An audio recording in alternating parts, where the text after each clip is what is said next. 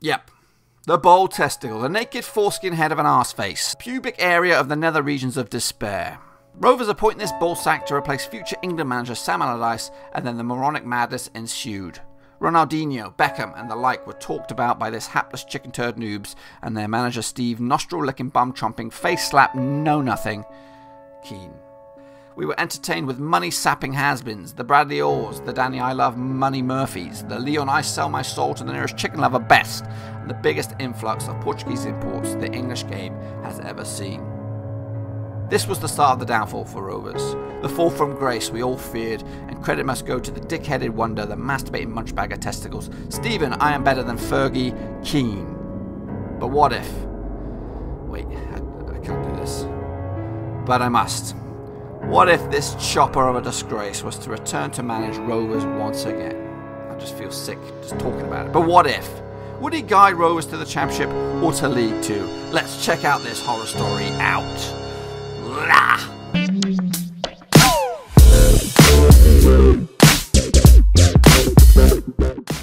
Hello and welcome back to another Football Manager 2018 Blackburn Rovers manager experiment.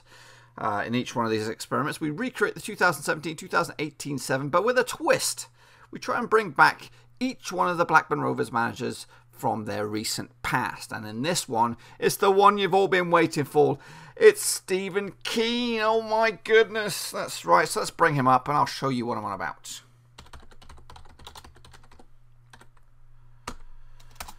So here are Blackburn Rovers in League One with the man, the testicle, the hairy brain. That's right, Steve Kean. So let's make this a little bit more easy to take.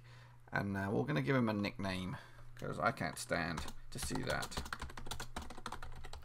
It will make me sick. So from here on in, Steve Kean will be known as the Ball Testicle. So, yeah, that's him. This is his stats. Reputation is woeful, and he is the manager of Blackburn Rovers. And it is the same Blackburn Rovers team that we've been using throughout this experiment. No changes whatsoever. Let's have a quick... look at the value. Most expensive player, Bradley Dax, 7.5 million. Charlie Mulgrew is there in second, 4.7 million.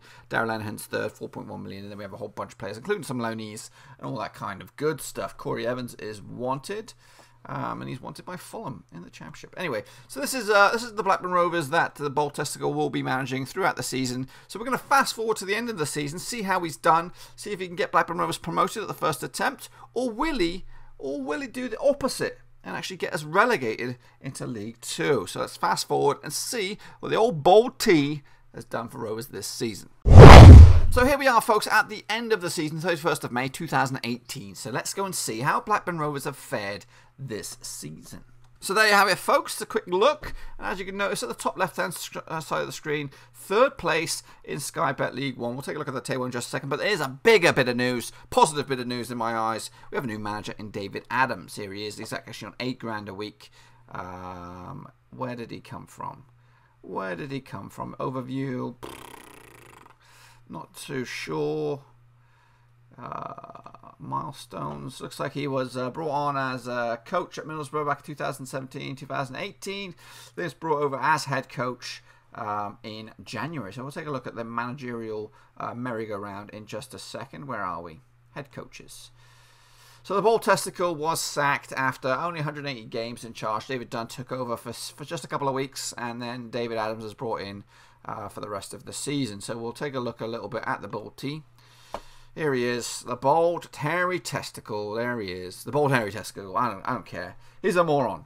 Can't stand him. Cannot stand the thing, the testicle, the scrotum.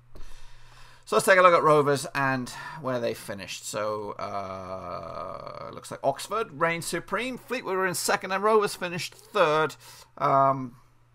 Wigan finished seventh. So yeah. So a little look at this league table. So obviously it was around about January when he got sacked. So probably must have been here. Around about here he must have got sacked. We were 9th in the table, but we got a little bit worse for Rovers, finishing 10th before we steadied ship and shot up the table with David Adams in charge. So yeah, not too good. But let's go and have a look at the Rovers side. See what transfers were brought in. Transfer history. Okay. So, only the one player coming in, Victor Anichebe. Again, I've seen that a couple of times. Scoring 13 goals, though, this season. So, that's a good return for him in all competitions. Value's now 6 million. As for players going out, Paul Caddis was sold. I think that was actually a Derek Adams transfer.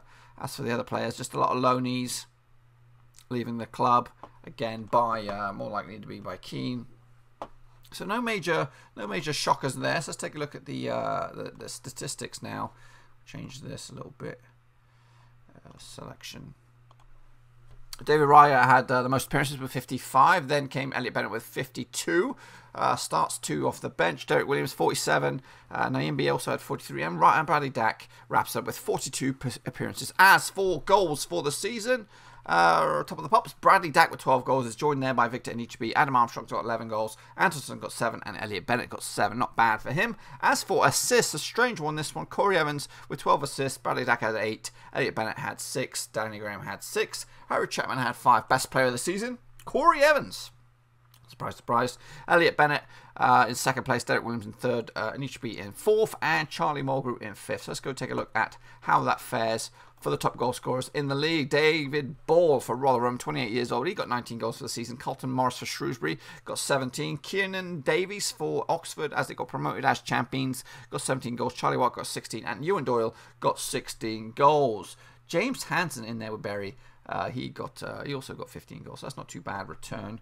We're going to try and find the assist now. Ben Pringle tops pops with 14. Oldtimer's in there with 13. Jay Da Silva's in third place with 11. Richie Towles joining him in 11. James Coppicher and Corey Evans, amongst others, with 10 assists for the season. Let's take a look now at the players of the season. It looks like a Wigan player. Reece James tops pops with 7.27 average rating. Kian Bolger is in second with 7.23. That man, Josh Timon, is in there in third place, 7.20. David Buchanan is also in fourth place with 7.20. And Andy Boyle for Doncaster wraps up the top 5, 7.15. Corey Evans is in 8th place, just behind Nick Powell. No real sight of Bradley Dack in the top 20, so not really a good season for him. Under the joint managership, well, the managerialship of the Testicle and also David Adams. So let's go now back and look at the league if we can. There we go. So Oxford came up top. So let's take a look at around the ground or around the other leagues. I'm going the wrong way. And start with the Premier League. Manchester United became champions, finishing on goal difference, 6 goals better off than their Manchester neighbours, Manchester City. So they are Premier League champions. Man City, Chelsea and Arsenal wrap up the top 4. As for the bottom, West Brom, West Ham and Crystal Palace are doomed. And those 6-fingered banjo players, Burnley, finish in 9th place. As for the Sky Bet Championship, looks like Leeds became champions, Wolves were second, and Cardiff snuck through the back door of the playoffs. As for the bottom, Forest, Burton and Barnsley will be playing League One football next season. Speaking of League One, we did have a quick look at that. But as for the bottom end, it looks like Bristol Rovers, Rochdale and Gillingham will be joining Plymouth in the League 2 football next season. Shrewsbury got through on the playoffs. As for League 2, let's take a look now. And Luton top the pops with 87 points. Lincoln and Swindon join them on 81. And Yeovil are coming back up to the 30 of English football via the playoffs. Morecambe and Grimsby are relegated to National Football League. So let's just back it up one hair and take a look at the points tally for Rovers here. Here we are with 46 games, 21 wins, 12 draws, 13 losses, and a goal difference of 11 with 75 points. Now, let me just bring up the league table here with the rest of the managers.